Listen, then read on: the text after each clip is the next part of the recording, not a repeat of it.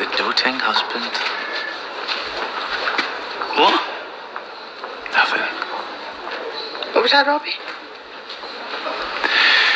Scarlet, I am sorry, but I cannot stand here and listen to him anymore. Here for her.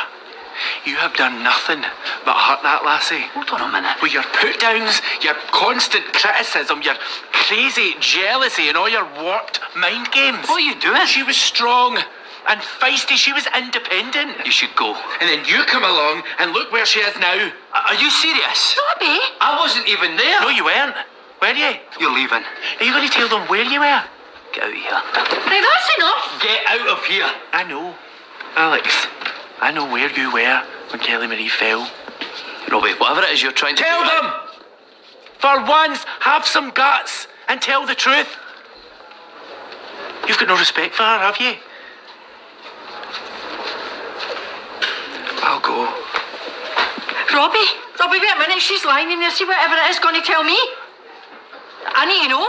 Ask him. No, I'm asking you. He has been sleeping with Angel Delaney. That's where he was. Alex, is this true?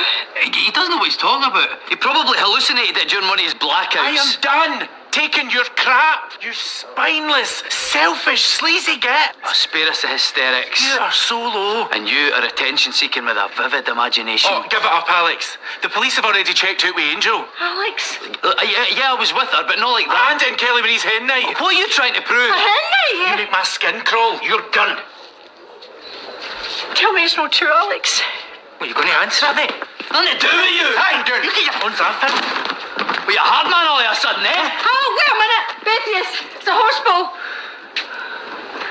Alex. Deny it. Listen. Move. Come on, we need to hurry. Get out. Yeah. Can we clear the space, please? Where are you Okay, taking we her? need to hurry. Where are you taking her? She's had a placental abruption and we need to get the baby out right now. What? As soon as she's prepped, you can come in with her. No, where's he going in there?